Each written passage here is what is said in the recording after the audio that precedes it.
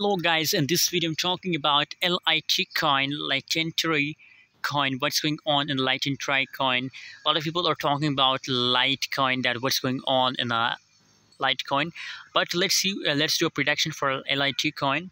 I'm sorry for pronouncing this name, but I'm talking about LITCOin. Uh, you know, it's pumped from last 24 hours and it's in a top gaining cryptocurrency and Binance. So a lot of people are talking about LIT, that it will pump more or not, guys. So let's do a prediction. Before starting this video, guys, if you want, join my Telegram group. Join now. My Telegram link is available in the video description. And if you are new, so subscribe channel, guys. 24.22% up in last 24 hours. Massive pump occurred, no doubt, massive pump. And you can see here, it's a quick pump of market, guys. It is really a quick pump of market.